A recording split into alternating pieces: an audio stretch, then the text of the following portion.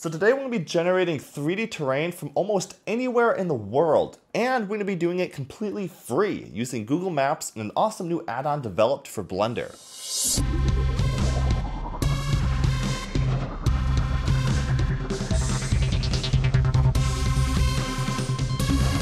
So what this actually allows you to do is select any portion of the map and generate a texture using Google's satellite imagery, as well as a height map using NASA's elevation data provided online to create these 3D terrain meshes right inside of Blender. So you can do all kinds of cool things with these then, like 3D print them or use them in the background of your scenes as mountains or something. All kinds of cool possibilities. It's a ton of fun to play around with. So let's not waste any more time, guys, and let's see how you can use this add-on. So before we can get started, you're going to need to download the add-on following the link in the description to go to the GitHub page for the Blender GIS add-on. Here you can see the awesome developer already has some documentation and a few examples of how to use the add-on, and you can download the add-on from this location by choosing the clone or download option and then dropping it down and clicking download zip. So while that's downloading then, I'd like to quick give a big thanks to this video sponsor, Skillshare. It's a brand new year, guys, with 2020, and what better of a time to learn a new skill than right now? Because why not? Learning new skills is a ton of fun. And with Skillshare, you can learn basically anything you can think of by choosing from thousands of unique courses, all taught by professionals. I was just watching one of Skillshare's courses on how to create great looking websites earlier today and learned some useful tips and tricks. You can start using Skillshare free today by using my sign up link in the description below, and the first 500 viewers to use that link will get 2 free months of Skillshare Premium. After that, it costs less than $10 a month, so as you can tell, there's never been a better time to start learning a new skill. Now that the add-on is downloaded, we need to install it inside of Blender, so I'm just going to go Edit, Preferences, and over along the sidebar, we're going to choose Add-ons, and then along the top right of the page, you can click Install, and here you're just going to locate where you downloaded the Blender GIS Master add-on, choose the zip file that you downloaded, and click Install Add-on. And here you can see it's now installed. We just need to check that checkbox to make sure that it's enabled now, and then in the drop-down, you can see we have a few different settings here. The only one we really need to worry about is the cache output folder here. So for this, I'm just going to make a new folder next to my blend file. I'll name it something like cache, and I'll choose that as the output folder. Then once you're still in the add-on preferences, you might as well enable the Node Wrangler add-on because that's going to help our workflow a little bit later on in the video. So go ahead and check the Node Wrangler add-on and enable that as well. So here you can see now along the top bar, we have a GIS dropdown. And if we go to Web Geodata, you can choose a base map. From here, we can choose a source, either Google or OpenStreetMap or Bing. I'm going to choose Google, but Bing will also give you some interesting satellite data. And then for the layer, of course, we are choosing satellite instead of map, so make sure you have satellite selected. And then once you click OK, you basically open up a Google Maps viewer straight inside of Blender. And this is really cool because you can basically explore the world here inside of Blender and pick any location in the world that you want to use for your 3D terrain map. And if you have a specific location in mind, like I do, you can search right inside of Blender here too by hitting the G key and then typing out the location you want to search for. In this case, I have a mountain that I want to use for my 3D terrain, so I'm typing in Mount Wilder, and then I can choose a zoom level for how close I want to be in on the map. I'm going to choose 15 for this, and then you can click OK, and it will zoom it right into that location that you searched for. Here you can see we have some really cool terrain. This is a location near Washington, I believe, where we just have some really cool kind of mountain peaks, mountain ridges, and some cool rivers and creeks running around. I'm going to pick a section down towards the bottom and to the left a little bit of this location where we have a river running across our scene with some mountains along the one side and hills along the other. So you're just going to line up the exact location you want inside of Blender using the middle mouse button and then hit E, and this will create a 3D plane with that texture already mapped on top of it. So that is really cool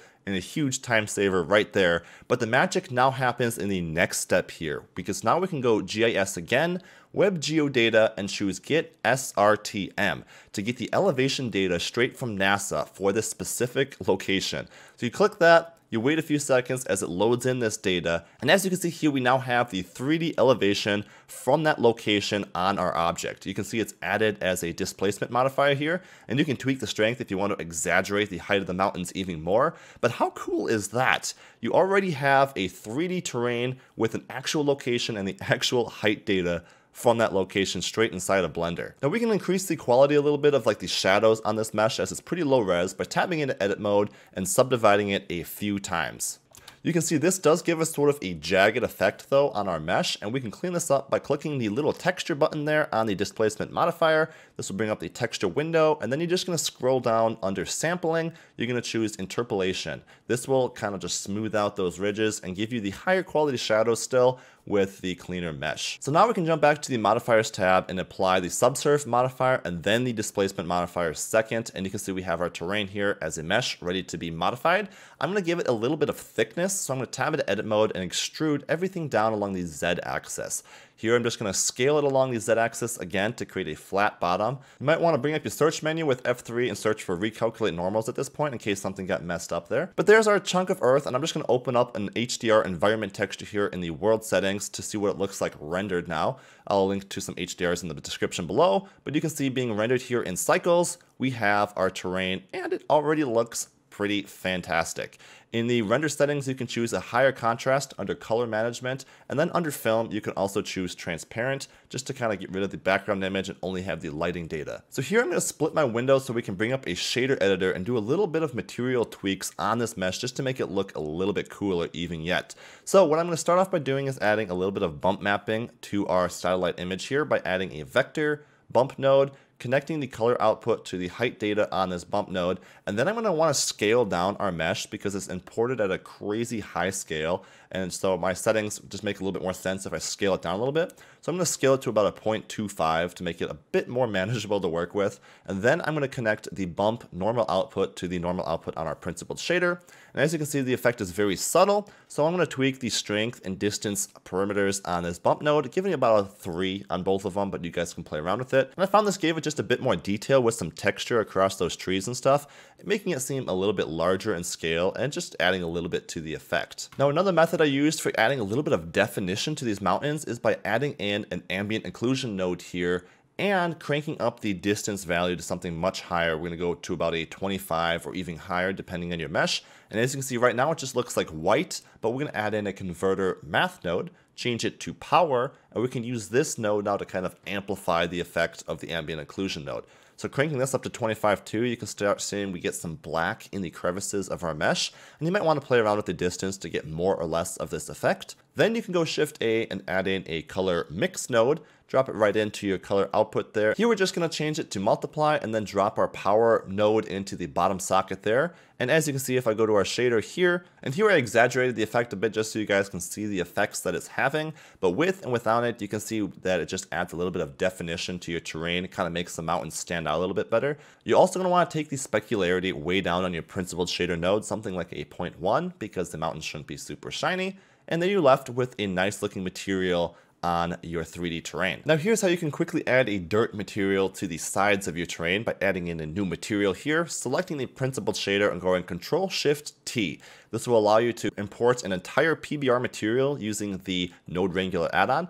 I'll link to the material I used below, but you're just going to select all the textures and import them. And you can see right off the bat, we have all of the textures imported right into Blender here. Then we'll just want to assign this material to the edges of the terrain here. So I'm going to choose Face Select mode while in Edit mode by clicking the little option along the top bar there, or hitting number pad 3 on your keyboard, and then Alt right clicking to select that edge loop around the sides and click Assign with that dirt material. You want to go U Smart UV Project as well to kind of unwrap that real quick and easy. And this will allow you to project that dirt texture on the edges of our terrain. Here I can just increase the scale on the mapping node on all 3 perimeters to tile that even more across our terrain. And then I'm going to add in a color hue saturation node real quick to tweak the colors of this dirt material, bringing the value down to like a 0.4 and the saturation down to like a 0.5. Then I have a quick tip for you guys here on how to add some different layers of dirt to that material. And by doing this, we're just going to add in a texture, gradient texture node, and we're going to connect it up with a color ramp. So add in a converter color ramp node. Then you can just select a gradient texture and go Control-T to add in a mapping node with that using the Node Wrangler add-on there. And as you can see, the color ramp now has that gradient texture, but it's along the horizontal axis and we want to rotate that.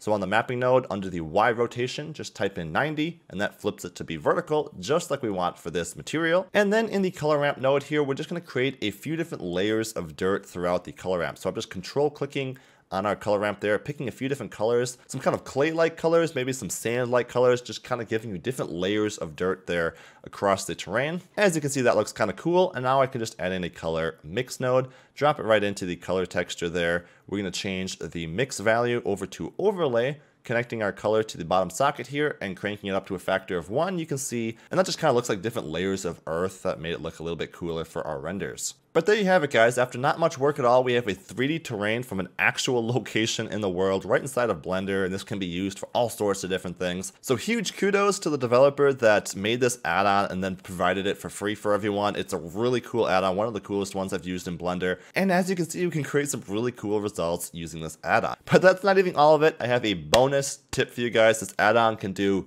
even more. We can import the OpenStreetMap building data straight from Google. So to do that, I'm just importing a new map here. I'm going to search for a location where I know there's some building data, like New York, for example, but a lot of the more populated cities will have this actual building data. Here I'm just picking a little corner of New York that has some buildings in the satellite image, as you can see here. I'm going to hit E to bring that right into Blender. I might as well go ahead and import the height map data for this as well, because we can, and it's super easy, so why not? Here you can see there's not a whole lot of elevation to New York City. It's relatively flat, but we do have that extra data added. And now what we can do is go to the GIS add-on one more time, the web geodata, and this time choose get OSM for OpenStreetMap data. And here you can see we have all kinds of different options for importing buildings, highways, railways, all sorts of data, and we can just select all of it by holding Shift and then clicking through all of them. Also, you want to choose elevation from object, so it takes in mind the elevation that the geometry has here.